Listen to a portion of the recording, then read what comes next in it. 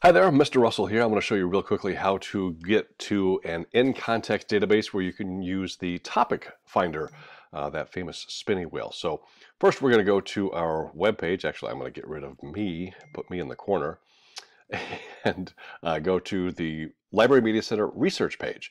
On the research page, in the middle here in our databases, any of the in-context databases.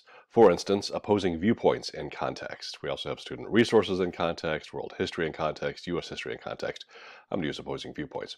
When you go here, also know that you might need passwords to get in.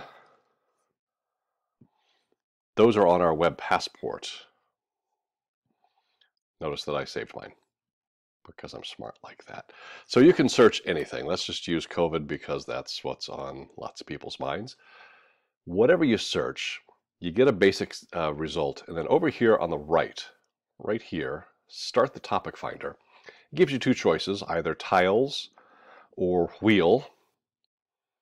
I personally prefer the wheel. You can pick whichever one you want. And you've probably seen us show you this before.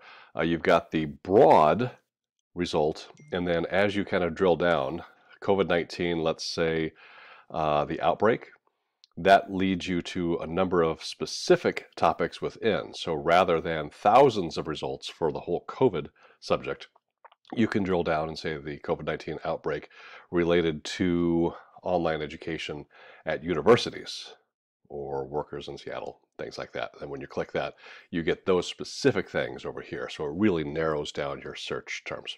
That's it.